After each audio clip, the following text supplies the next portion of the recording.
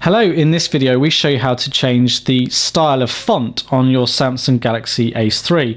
Now you'll see the text under these applications are one particular font. They're a standard font set automatically by the phone, but you may want to personalize your device a little bit and change the font style.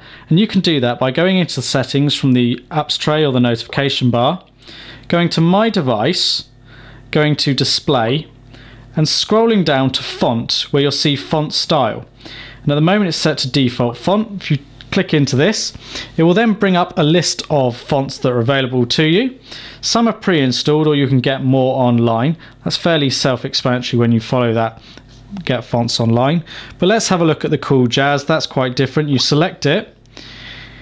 It says the selected font will be applied to your device. You can either click no or click yes to proceed.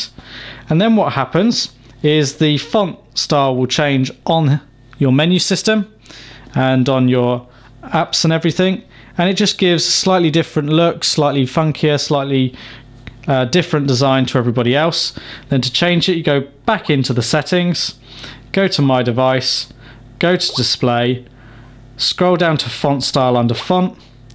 It'll bring the list back up, and you can then change it, of course, back to the default font if you wish.